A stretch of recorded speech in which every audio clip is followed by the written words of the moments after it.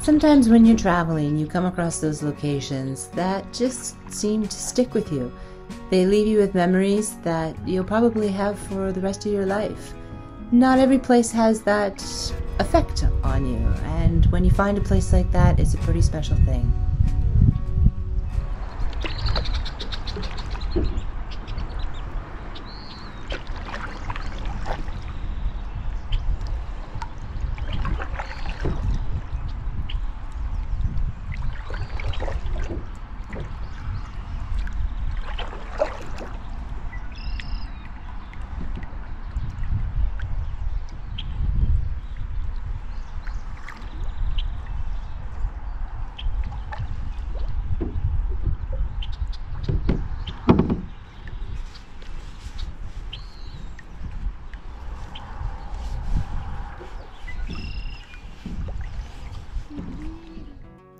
Seeley Lake Provincial Park is one of those locations for me.